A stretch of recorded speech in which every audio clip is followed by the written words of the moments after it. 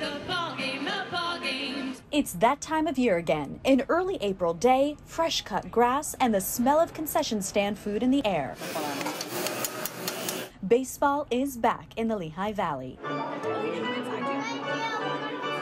Eager fans waited patiently for gates to open at Coca-Cola Park, and when they did at 5:30, it was go time. The environment's great. Everybody's excited. We always get tickets to make sure we're here for opening day. The Lehigh Valley Iron Pigs welcomed the Columbus Clippers Tuesday night. First pitch just after 7. Fans say as much as they enjoy the action on the field, it's a full family experience. This is Kaylee and Landon. Even Kaylee making an appearance at home plate.